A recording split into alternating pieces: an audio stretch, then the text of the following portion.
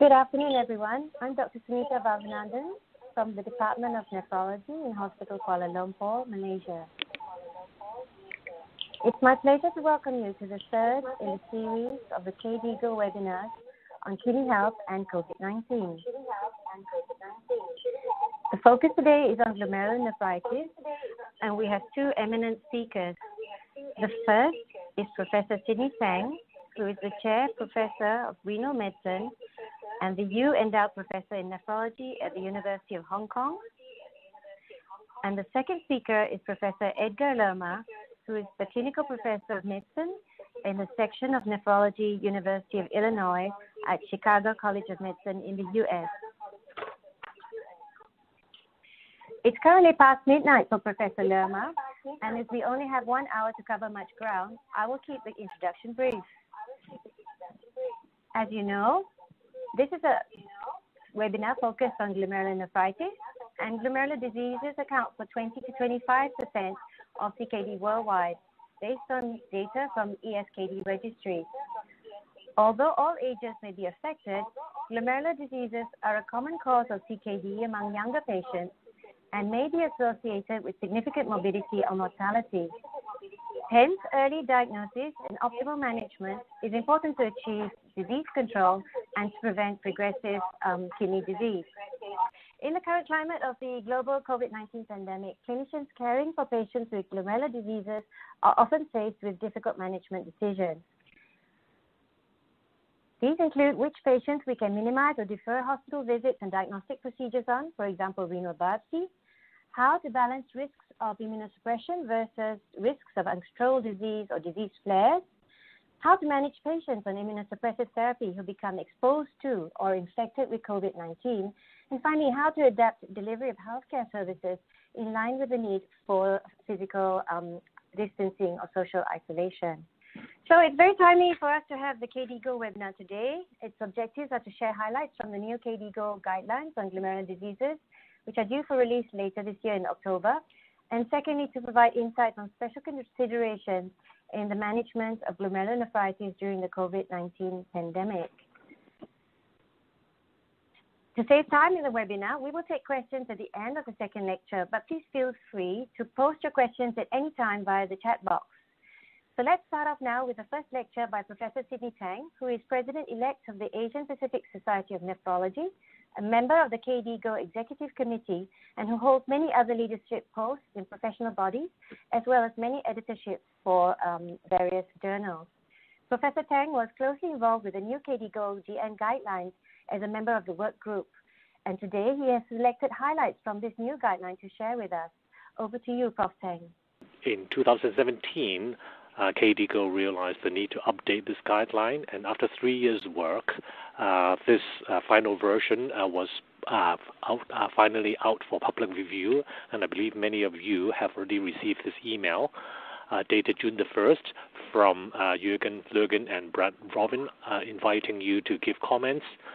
So I would now urge you to take a look at this version and provide your comments by June the 30th, which means the last day of this month. So this is going to be the outline of my talk in the next 20 minutes or so. I would focus on some of the major changes of the 2020 guideline from the 2012 guideline, focusing on some general aspects and some chapter-specific changes. And then I would move on to selected topics of more Asia-Pacific relevance, focusing on lupus nephritis and IgA nephropathy in this guideline. So first of all, is on the point about recommendation and practice points. And we, in this 2020 guideline, we are still using the grade system, which will show the strength of the recommendation as level 1, meaning a recommendation, or level 2, which means a suggestion, and providing the quality of the supporting evidence, as grade A being high to grade D being very low.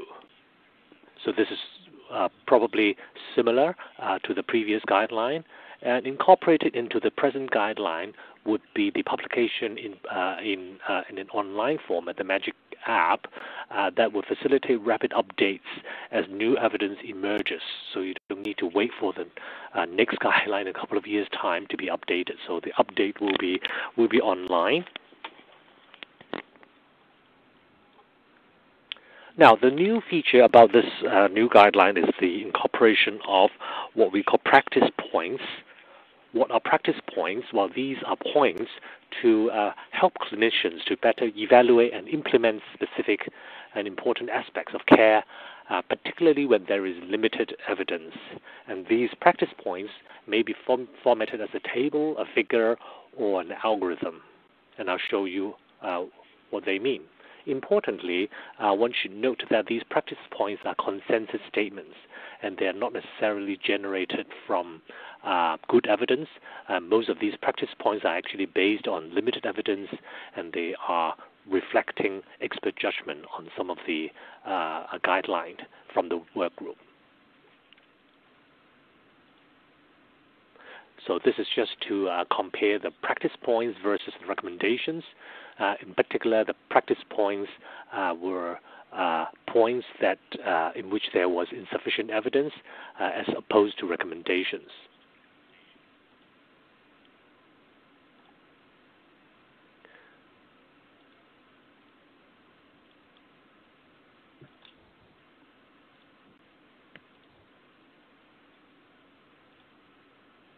Okay, so now I'm going to tell you something about the difference in the table of contents between the 2012 and the 2020 guideline. And I think as you can see from this slide, I've highlighted some of the changes. The highlighted changes in the 2020 table of contents are actually a change of the actual title of the chapters. But importantly, I just want to point out a few facts. For example, the IgA nephropathy and Henoch-Schönlein-Purpura nephritis chapters in the old guideline were combined now into a single chapter called IgA nephropathy and IgA vasculitis. And then you would also see that for the chapter on idiopathic membranous nephropathy, we've now moved on to incorporate the use of the antibody, which I'm sure you know has been in use for some time. There are two antibodies previously described by Boston's group, and I think recently there are actually three additional antibodies described, but since they were recently described, they were actually not included in this guideline, but it will be important to note that there are these changes. And then there are also some important changes in the chapter. For example, the chapter on complement has replaced the old chapter on MPGN, because we now realize that complement actually plays an important role in the pathogenesis of GN, particularly MPGN. And there is also a new proposed classification of focal segmental disease, which is now featured in the new guideline as opposed to the previous version of the guideline.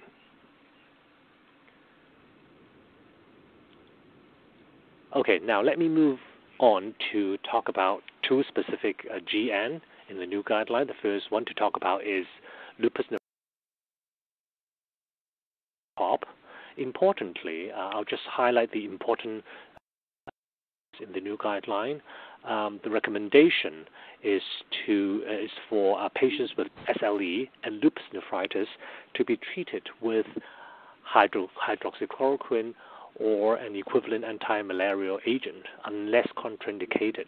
And the evidence actually comes from this paper listed on the lower panel of the slide here, a 2012 and also a 2016 paper showing that patients who received an anti-malarial would have a more favorable outcome in terms of the incidence of lupus nephritis, in terms of progression to ESRD, and also complete remission. And therefore, the new guideline would make this recommendation. This is a 1C recommendation. There are some practice points to note, and I put up this slide just to show that apart from treatment, the guideline also places an emphasis on the measures to attenuate the complications of disease and also the treatment arising from treating patients with this condition. Importantly, for example, as highlighted by the arrows, we use low-dose aspirin for patients during pregnancy. The guideline places emphasis on addressing infection risk, for example, the risks of herpes zoster, tuberculosis, all these opportunistic infection in the face of immunosuppression. The need for screening for particularly hepatitis B, C, and HIV, and also the need for hepatitis B vaccination, and also the appropriate vaccines according to individual need. There is also a need for bone protection using calcium and vitamin D supplementation, and also avoidance of sun exposure using sunscreens and other measures, and also importantly to preserve fertility, consideration for sperm or oocyte preservation. Importantly, the guideline also emphasized that the lifetime exposure to cyclophosphamide should be limited to less than 36 grams. Okay, let me now move on to the different classes of lupus nephritis, and this is a practice point on an approach to the management of class 1 or 2 lupus nephritis, and you would see on the left-hand side of the algorithm for patients with low level of proteinuria, immunosuppressive treatment would mainly be guided by the extrarenal manifestation of SLE, whereas for patients with heavy proteinuria, they should be evaluated for lupus podocytopathy and be treated as for minimal change disease, and also be considered for maintenance combination therapy with low-dose steroid and another immunosuppressive agent. And then for patients with more severe disease, the class 3 and class 4 lupus nephritis, and you would see that the guideline recommends the use of corticosteroid plus either a low-dose IV cyclophosphamide or mycophenolate-based treatment. So you would see on this algorithm on the right-hand panel that for patients with active class 3 or 4 lesions with or without a class 5 component, that these patients be treated with corticosteroid, high dose with a pulse and oral maintenance, plus either intravenous or oral cyclophosphamide given for 6 months, or mycophenolate-based therapy, either in the form of mycophenolate mofetil or mycophenolic acid. There is another, on the far right-hand side, the option of using a calcineurin inhibitor plus a reduced dose mycophenolic acid. There are some caveats associated with this approach, and they are listed here. For example, a reduced corticosteroid protocol may be used, and you will see on this table here that this is a practice point for a steroid to be reduced. In the middle panel is the standard dose, and on the right-hand panel is the reduced dose. It is important to recognize that intravenous cyclophosphamide should be used as the initial therapy for class 3 or 4 lupus nephritis in patients who have difficulty adhering to an oral regimen. So this is all to do with a compliance issue. Another practice point is on the use of mycophenolic acid-based therapy, which should be used as initial therapy in any form of proliferative lupus nephritis for patients at risk of infertility, or in patients who have already had a previous exposure to a significant amount of cyclophosphamide. And this is particularly relevant for Asian patients, which I've highlighted here. The next practice point would be on the use of calcineurin inhibitors, and they should be reserved for patients who cannot or will not use standard mycophenolic acid-based or cyclophosphamide-based regimen. Other therapies, as listed here in the bottom row, may be considered instead of the recommended initial drugs for proliferative lupus nephritis in situation when there is patient intolerance, lack of availability, and cost issues. Lastly, The role of biologics may be important.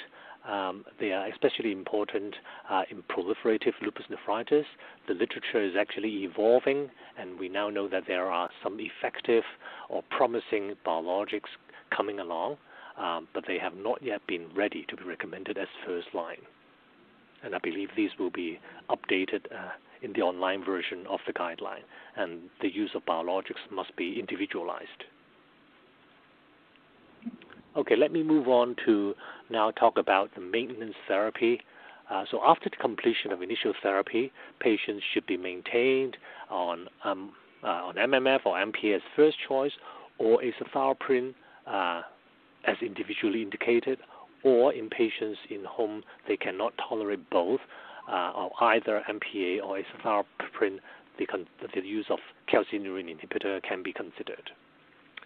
There are some caveats to this recommendation, and they include the fact that azathioprine may be an alternative to MPA after initial therapy, particularly for patients who are considering pregnancy, and then also in patients who have been treated with corticosteroid, that they should be maintained on treatment for at least 12 months. And the third practice point is on the dosage of MMF and MPA. The fourth practice point is on the use of some other agents for maintenance. But importantly, I want to highlight in red here that the total duration of initial immunosuppressive therapy should not be less than 36 months in patients with a proliferative form of lupus nephritis. Now on to the Class 5, okay, the Class 5 lupus nephritis. They are divided into either low-grade or proteinuria or nephrotic syndrome.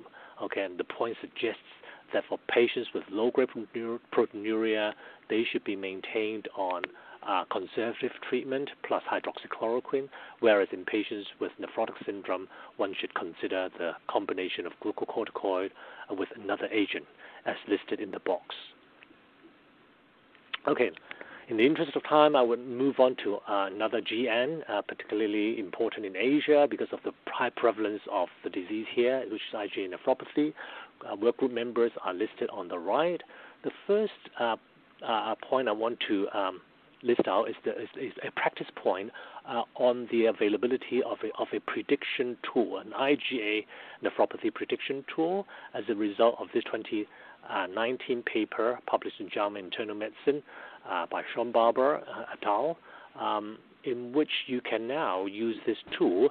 It's available online. It's also available as an app that you only need to enter the EGFR at biopsy, blood pressure, proteinuria, age, race, including whether it's Caucasian, Chinese, or Japanese, because these are the races where the tool was derived from, the use of RAS inhibitor, and also the MEST score, and also whether or not there is previous immunosuppression prior to kidney biopsy.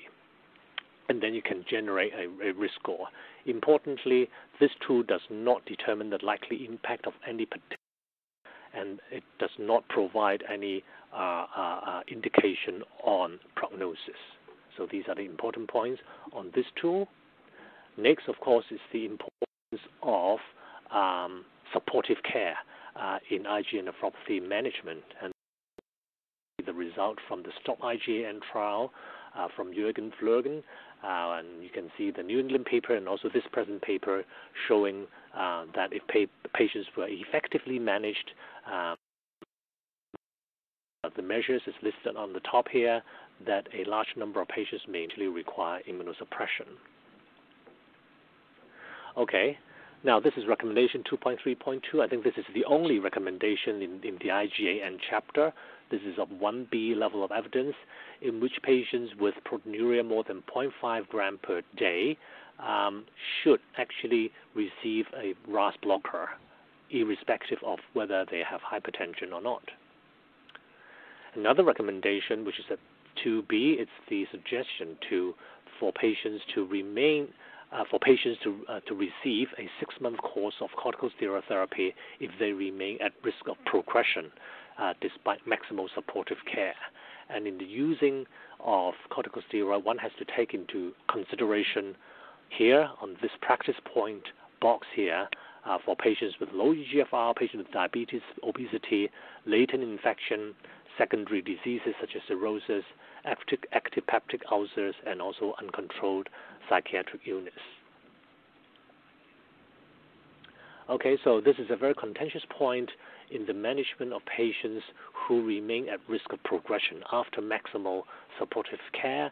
This is a busy table. If you just concentrate on the middle part of this algorithm, you would see that for patients with eGFR less than 30, perhaps maximization of supportive care is all that one should do, whereas for patients who have eGFR more than 30, one can actually consider giving immunosuppressive therapy, mostly in the form of corticosteroid therapy. If you look at the right lower hand blue box there are some special population consideration.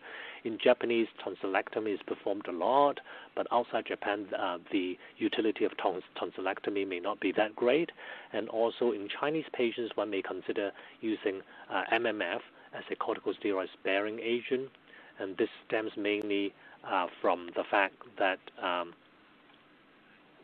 there was a report published in 2017 showing no difference in outcomes in IgA nephropathy patients at risk of progression when they receive high-dose steroid versus low-dose steroid plus MMF. Okay, so coming to the end, I just want to acknowledge the persons and also KDIGO office providing some of the slides to me. And very importantly, I would like to also promote the Asian Pacific Congress of Nephrology 2020, which is now rescheduled to October 2nd to 4th in Hong Kong. And I'm pleased to announce that we have invited 3 eminent plenary speakers, Professor Peter John Radcliffe, Professor Patel, and also Professor K.Y. Yun, who is a world-renowned authority in the fight against COVID-19 as well as SARS in Hong Kong.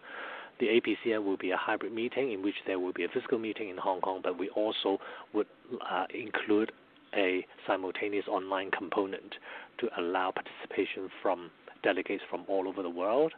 And importantly, we are now calling for abstracts, late-breaking abstracts for COVID-19. I think with that, I would like to thank you for listening. Thank you for a very comprehensive presentation, Prof. Tang. Just a reminder to participants that we will keep the questions and answers to the end, but please continue posting your questions online so that we can identify the common queries and prioritize them. Moving on now to the second speaker, it's my pleasure to introduce Professor Edgar Lerma. Professor Edgar is the author of more than 100 publications and presentations, and he serves on numerous editorial boards for books and journals.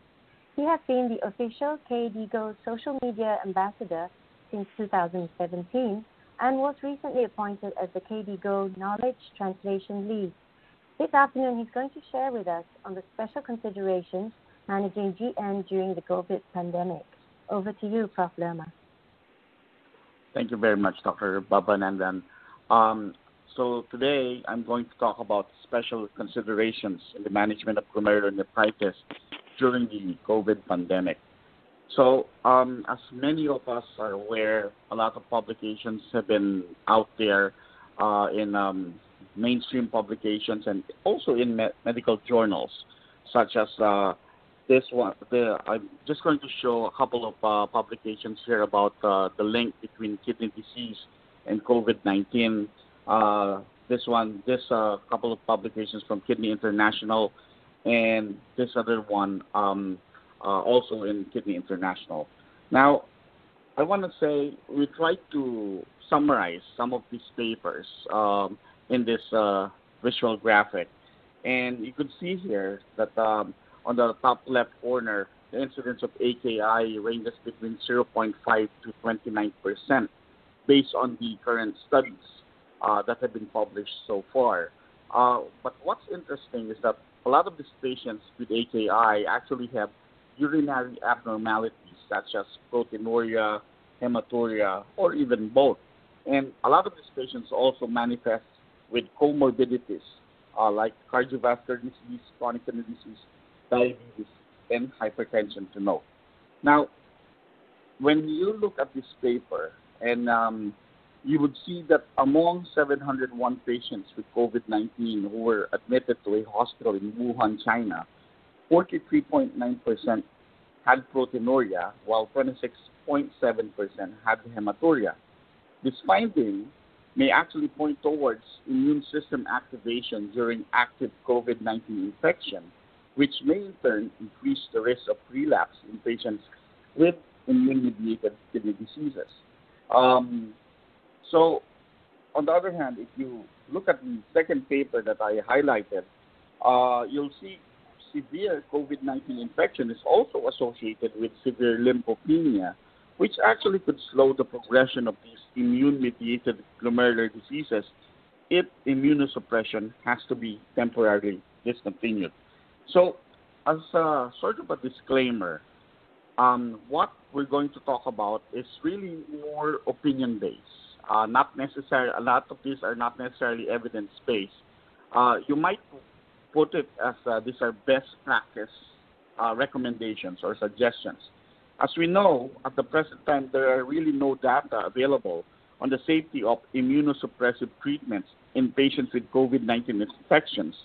And most of our practices really are evolving. We are trying to understand more of the disease.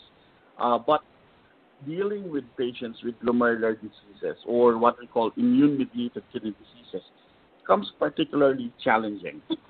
So here is some outline of what I'm going to talk about today. I'm going to talk about immunosuppression, diagnosis and monitoring, supportive care, as well as office management. I am not going to cover transplant patients as well as COVID-19 therapies in general.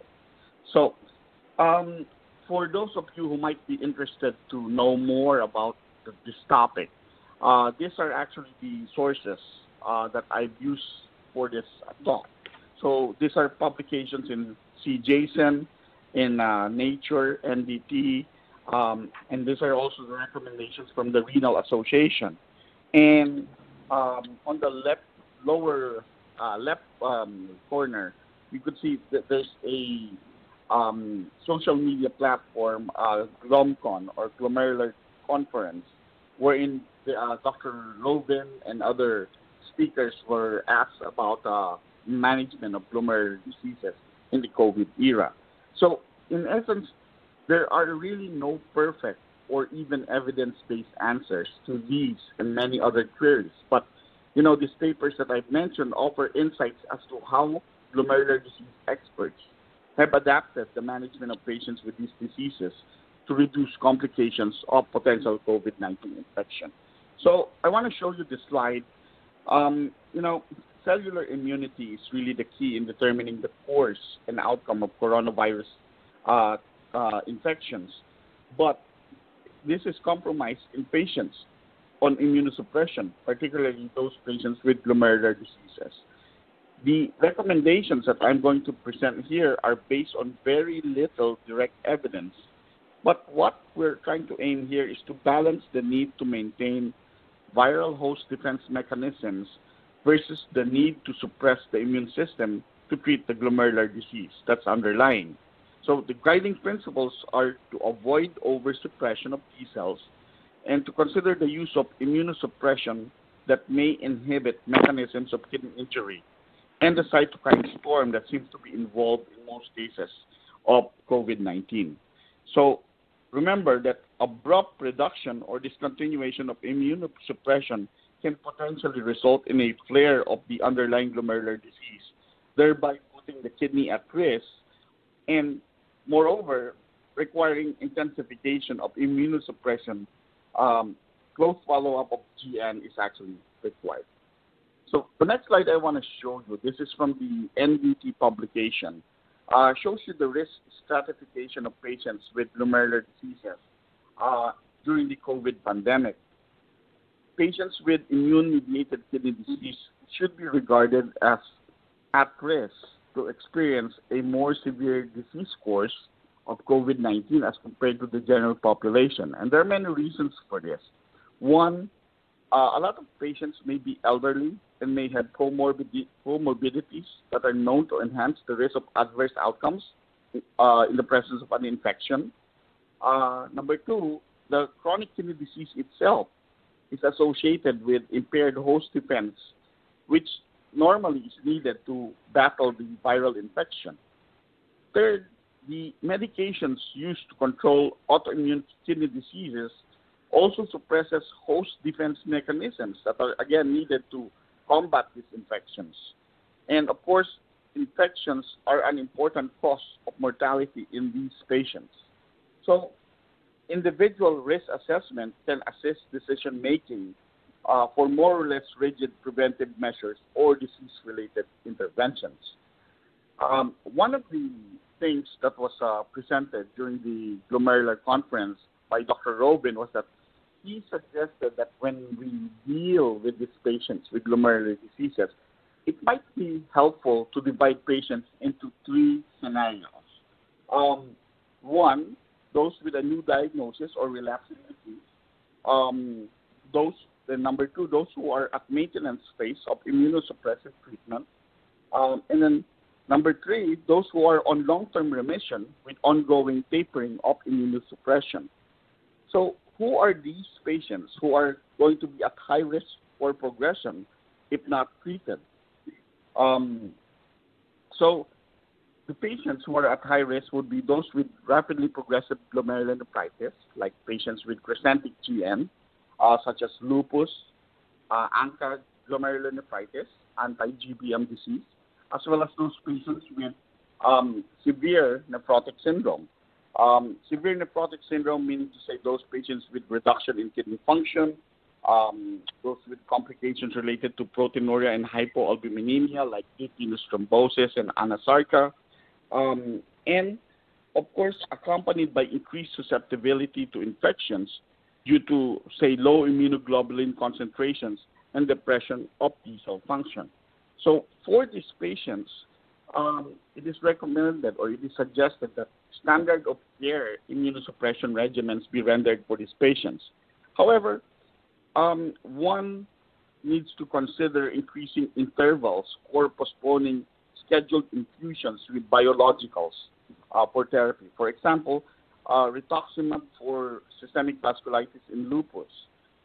It has been shown that if rituximab is used for the management of GN, patients may not be able to develop antibodies against the COVID-19, and this could also be posing a risk for reinfection. How about immunoabsorption? It has been suggested that immunoabsorption along with low-dose mycophenolate mofetil or calcineurin inhibitors and a reduced dosage of glucocorticoids may be considered in patients with active lupus nephritis. For those with ANCA vasculitis, immunomodulatory therapy with immunoglobulins has been demonstrated to be associated with a rapid reduction of disease activity and can be an option for patients with COVID-19.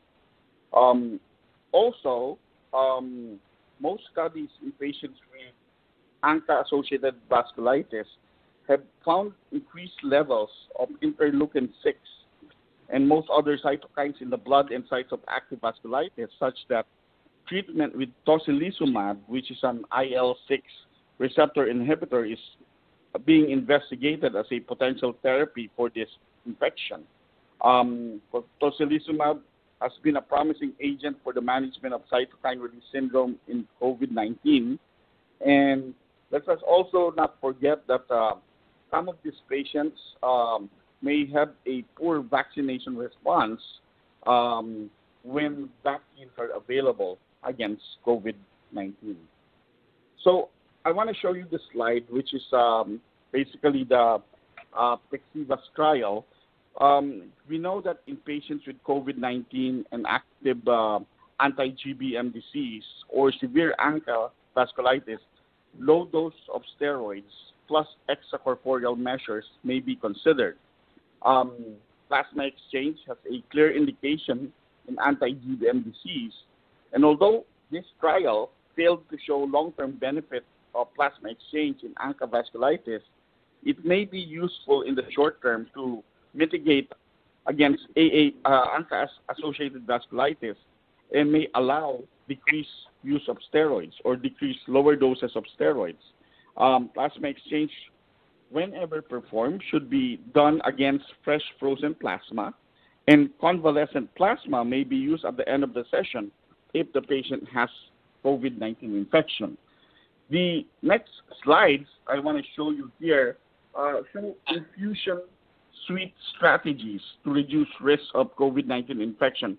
These are actually guidelines suggested by the American College of Rheumatology for patients who are actually receiving infusion medications. And you could just go through the slides here, like postpone non-essential infusions, recommend social distancing, use of face masks, frequently clean and decontaminate equipments, again, social distancing and hygiene procedures, and remote check-ins. Furthermore, they recommend screening staff with temperature checks at the beginning and end of their shifts, and also screen patients by phone prior to their visit about infectious symptoms. So how about those patients who may not be at high risk for progression? So these are patients with membranous nephropathy or a rising anti-PLA2R titer, but without complications and with preserved GFR. Patients with minimal change disease or FSGS with preserved GFR. And of course, IgA nephropathy patients with endocapillary hypercellularity and or low presentic burden with preserved GFR. This just shows you the MES classification and the MES-C classification.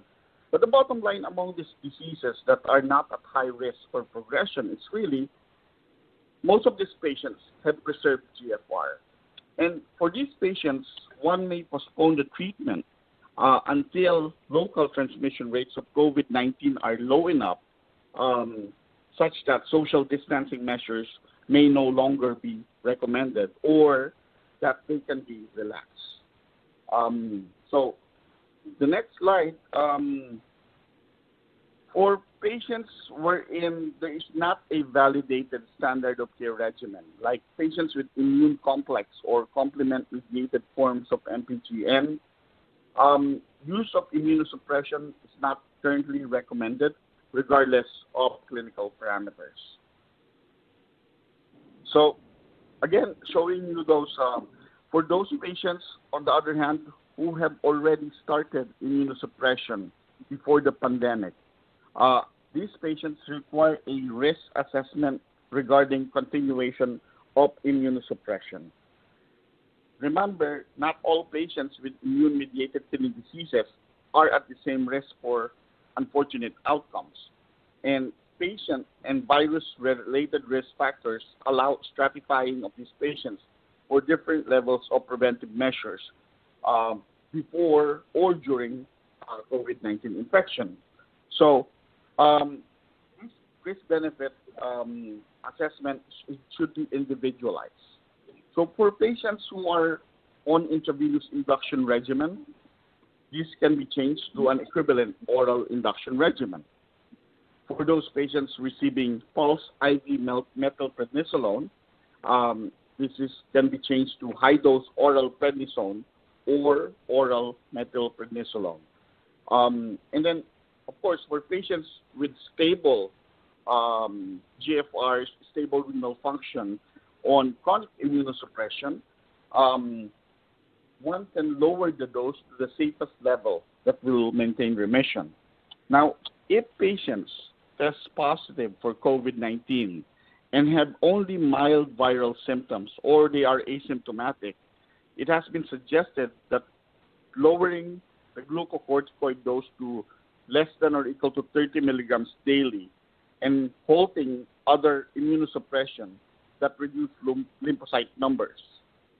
If the patient, on the other hand, presents with severe COVID-19, it is recommended that glucocorticoid use should likely be minimized to 20 milligrams daily.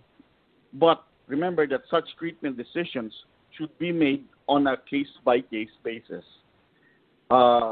Again, going back to the fact that as abrupt discontinuation of immunosuppression is rendered, this may result in a flare of the underlying glomerular disease, which may put the kidney at risk later on. Now, for those patients, on the other hand, whose disease has been in remission for at least 12 months, one may actually consider immediate discontinuation of antimetabolites, such as azathioprine. And then, of course, for those with sustained remission who are on maintenance steroids, if they are on low and alternate daily dose steroids, one can discontinue them, and or if they're still on a higher dose, one can begin a taper with those adjustments every 2 weeks. So, as many glomerular disease patients are actually young and without really a lot of comorbidities, some of these patients who are relatively asymptomatic or with mild symptoms can be managed at home without the need for hospitalization.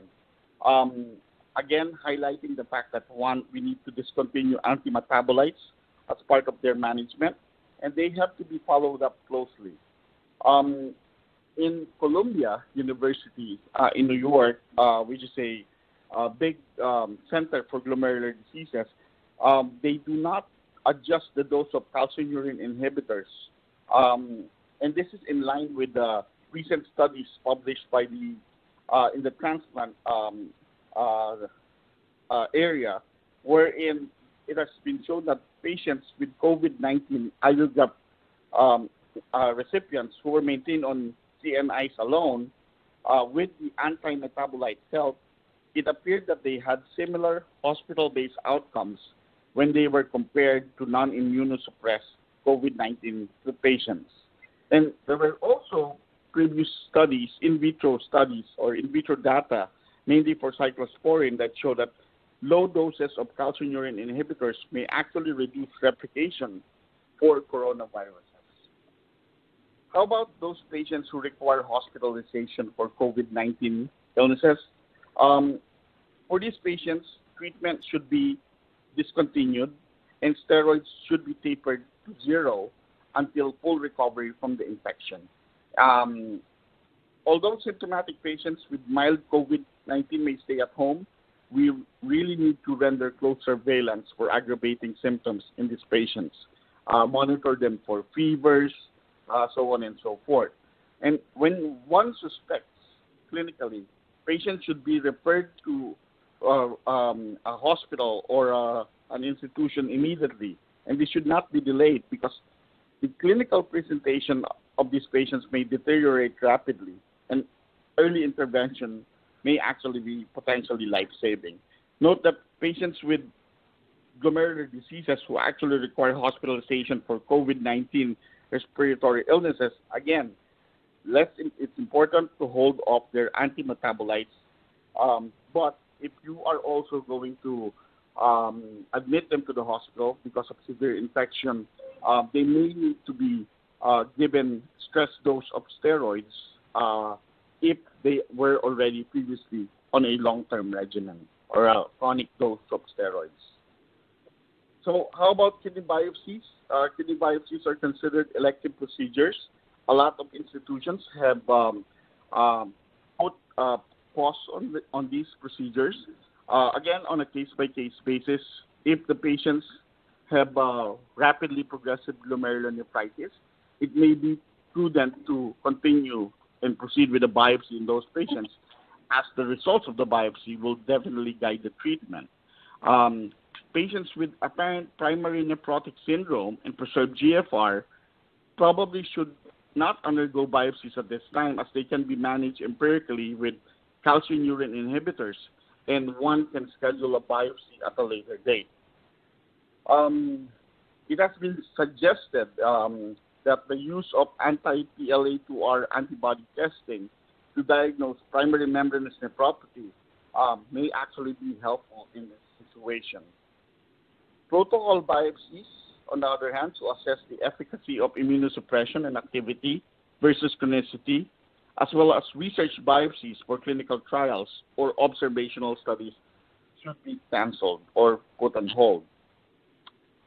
Now, fortunately, the field of glomerular diseases has been moving in the direction whereby we are trying to minimize immunosuppression in patients with glomerular diseases. And again, I know Dr. Tang has mentioned some of these studies. The PET-CIVA study with non-inferior outcomes in ANCA-associated GN with decreased dose of steroids versus standard dose of steroids. The STOP IgAN and the testing studies argued against the use of high-dose corticosteroids in IgA nephropathy. And the MENPER study found better long-term outcomes with just 1 or 2 dosing intervals of rituximab versus year-long therapy with cyclosporine. So, in recapping, again, we talked about immunosuppression, diagnosis and monitoring, supportive care, as well as office. I'm also going to talk a little bit about office management. So remember, for immunosuppression, we recommend discontinuing anti-metabolites for patients with confirmed or suspected infection, and also in patients with sustained remission over 12 months. There's little evidence also, I have to say, that complement inhibitors impair antiviral immunity, but direct experience with COVID-19 is really lacking.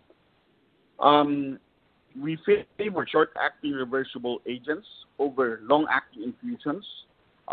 We recommend not to give initiation of therapy in patients with marginal criteria or non-standard indications, and avoid treatment for patients with minimally symptomatic patients with stable GFR. Again, convert IV infusions to oral formulation if possible. Sometimes one can avail of home infusion services as opposed to having the patient come to the hospital or to the clinic. Regarding trials, new enrollment into clinical trials have been put on hold in light of the COVID-19 crisis. So there are no new enrollments. However, patients who are already enrolled in these trials can still benefit, and patients should continue on the study drug with closer monitoring. A lot of single-arm and also some randomized controlled trials, particularly those in phase 2 or phase 3, allow patients access to novel or unapproved therapies, and therefore they still have the prospect of benefit. Again, reserve biopsies for critical decision-making needs. Consider empirical treatment without biopsy in some cases, and then also postpone protocol biopsies.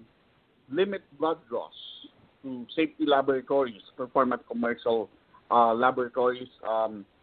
Sometimes the schedule, if they come in early in the morning or late in the evening, there might have less patient traffic. There's also use of home urine dipsticks for proteinuria monitoring. We use this for patients with who are chronic GN patients, in whom we rely on them to tell us if their dipstick are showing more proteinuria, so on and so forth. We also recommend utilizing commercially shipped collection kits for 24-hour urine collections. And this can be ordered. I think some of this can be ordered online. Regarding the use of ACE inhibitors or angiotensin receptor blockers, based on the current scientific evidence, we recommend not to stop treatment with these medications. How about hydroxychloroquine?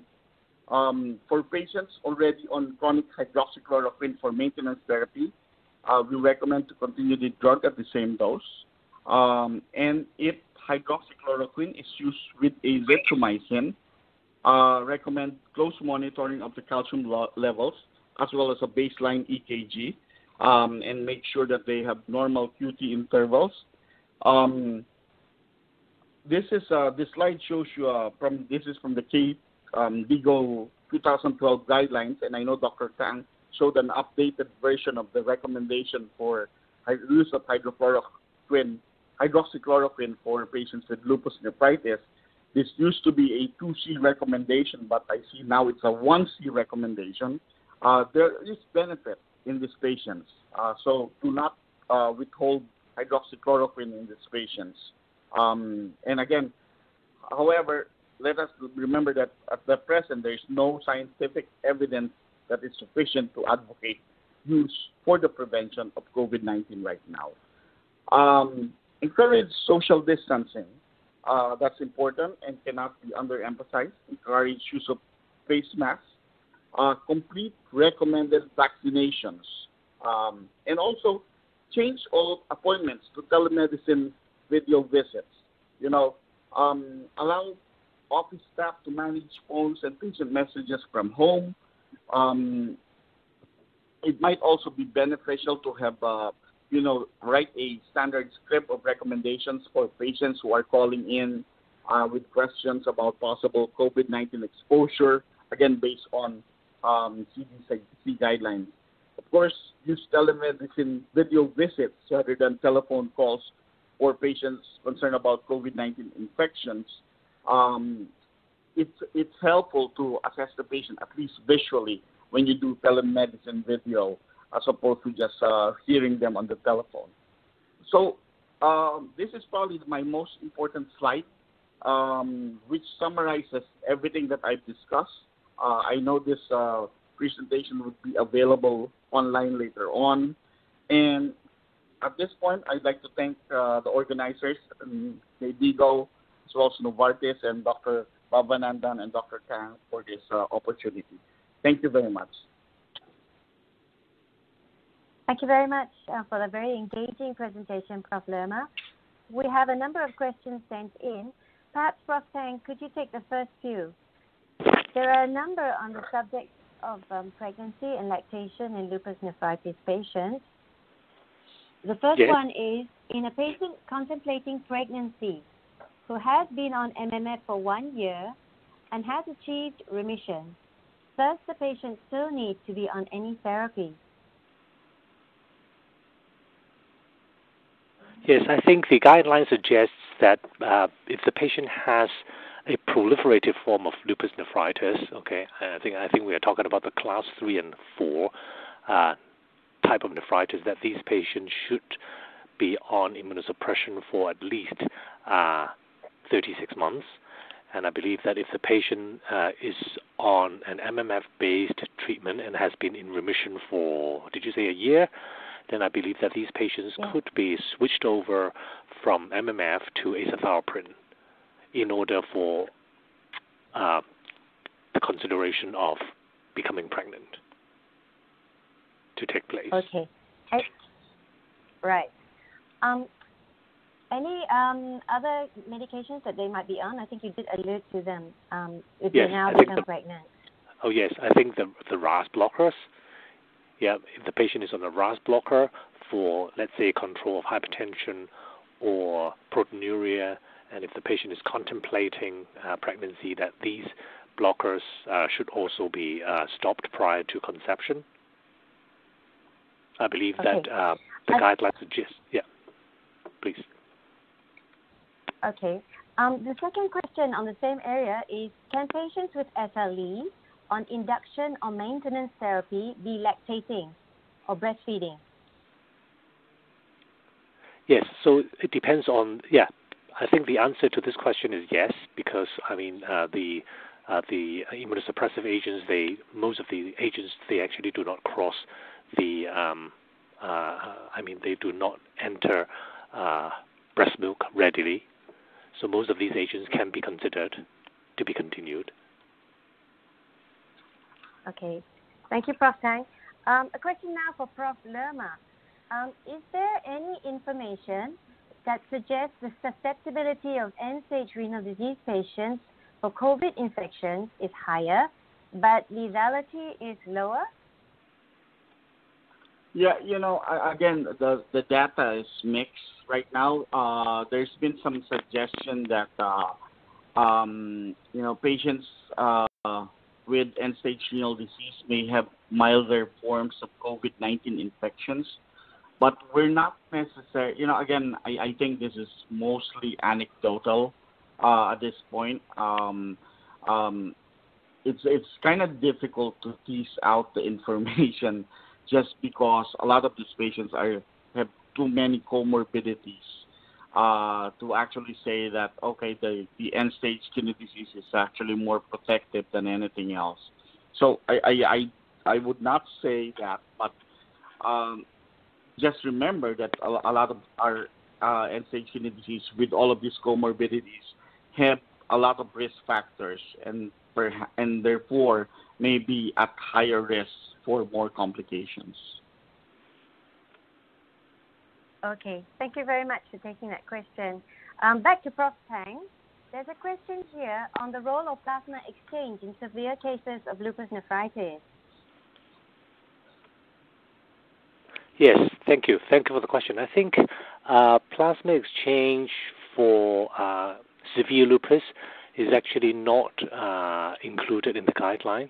So it is not a form of therapy that should be recommended for patients, especially for patients with a proliferative form of lupus nephritis. They should be considered to be given high-dose corticosteroid with either intravenous or oral forms of cyclophosphamide or MMF, or in selected cases, calcineurin inhibitor. And I would also like to supplement that on the previous question on lactation, that the immunosuppressive agents that are considered to be safe for mothers to continue while breastfeeding include not only corticosteroid, calcineurin inhibitor, but also azathioprine and also tacrolimus. Okay. Moving on now to the management of IgA nephropathy. There's a question here. Any recommendations on management of crescentic IgA nephropathy? Yes, crescentic IgA nephropathy has not been covered during the talk because of limitation of time. But crescentic IgA nephropathy should be treated as for a severe form of RPGN, rapidly progressive form of GN, with aggressive therapy, because otherwise the patient's condition or the renal function may deteriorate rather rapidly. So I'm not sure if that's on a table, but the treatment should actually resemble the treatment for AAV, ANCA-associated forms of vasculitis. So the previous mentioning of using corticosteroid or other forms of treatment does not apply to patients with the so-called variant forms of IgA nephropathy, including patients with rapidly progressive GN, AKI, and also minimal change disease. They should adapt to the corresponding therapy. Thank you for the answer. I think perhaps we'll just take one last question. There's a question here. What pattern of COVID-related AKI includes microangiopathy, and would this justify early use of plasmapheresis in such patients? So I thank you for that question. Again, this is an area which is the answer is probably not definite. Certainly, personally in my experience, I have plasmapheresis some of these patients, and some of them have gotten better, some of them have not. There's been some case reports of patients having thrombotic microangiopathy, which makes you think that perhaps there's a complement-mediated mechanism in this in this illness.